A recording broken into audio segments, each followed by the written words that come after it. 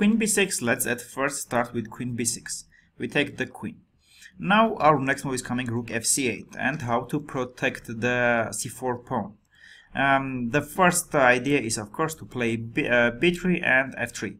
b3 protect the c4 pawn and f3 to protect e4 pawn. So let's say f3, rook fc8, b3. Now it looks like white has very solid position. We don't have d5, we don't have b5, while we have weak pawns on b7 and b6. But in real, it's not as easy. We play here knight d7. TV concept, we are opening our bishop on g7. These two pieces always don't speak good together. So knight d7, we open the bishop on g7, and here is also coming very unpleasant pin. Rook fc1, white should play. Otherwise, if rook ac1, we will take bishop c3, rook c3, and rook a2, winning the pawn, so white don't have time for taking e7 pawn, e2 bishop is hanging. So f3, rook fc8, b3, knight d7, they should play rook fc1. Now rook protects the c3 knight, another rook protects a2 pawn, so it looks like everything is protected. However, here we have two strong moves. First is a nice move b5. b5 using this pin and using this pin.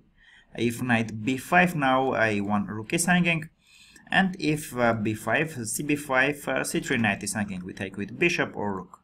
b5, and we don't care about giving e7 pawn, we take bc4. bc4 opening this line, now we're threatening cb3, and after which knight c3 will hang.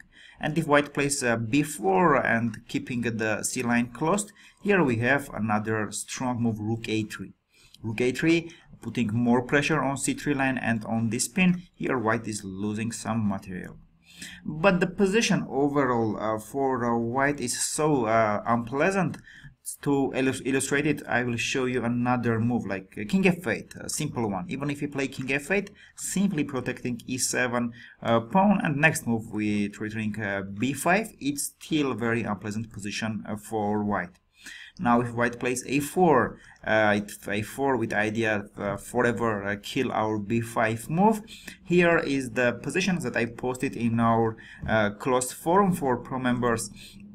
And our pro member Mate Janosik found answer. Here after a4 we have a super move. If you are seeing this position first, I recommend you to pause the video and find it. It will be very useful for you. Okay, here we have fantastic move, still b5. We don't care that there is three ways to take our pawn, because every one of them is not working due to this pin and due to this pin. b5, crushing all white pawn structure. Now if a b5, we take rook a1 and bishop c3.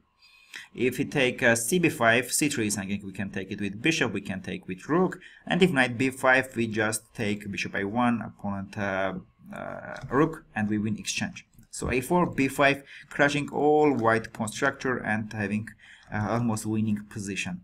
If not a4 and some bishop d2, protecting the c3 knight, even here we can go b5. If knight b5, same thing, a1 rook is hanging, and if cb5, here we have bishop b3 move, another tactic, and after a b3 we take rook a1, bishop c3, gaining the pawn back. And the good thing is that if rook c1 trying to make to win some material, which is c line, here we have bishop d4 check. But after bishop d2, okay, b5 we just theoretically we can go. But here we have even more dangerous move, knight c5. Knight c5, and what we see here, white has not any normal move. If rook a b1, avoiding this unpleasant pin, and now who will protect a2 pawn? We will just take bishop c3, and next move rook a2.